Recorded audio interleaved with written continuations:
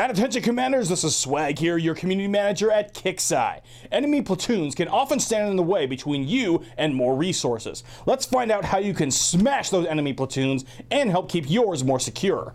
You can attack enemy platoons in the same fashion you would attack an enemy base or deposit. A rival player will usually use their platoons to help guard their base or resource deposit. In this case, we'll have to punch a hole right through the enemy line.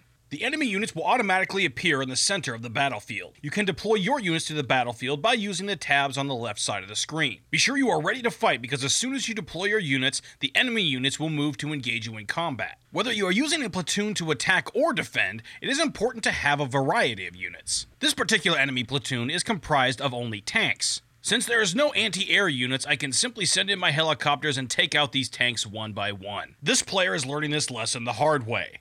Now let's attack a different enemy platoon. This one is comprised mostly of infantry and doesn't have any heavy units such as tanks to soak up the damage. Consequently, my challengers are gonna have absolutely no problem taking out this entire platoon. When creating a platoon to help defend your base, it's important to have balance. Try out different mixtures of strong ground units and anti-air units. This is one of my personal favorite platoon compositions designed for defense, but trial and error is one of the best ways to learn.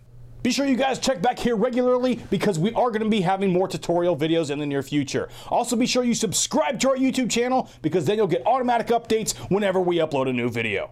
Dismissed!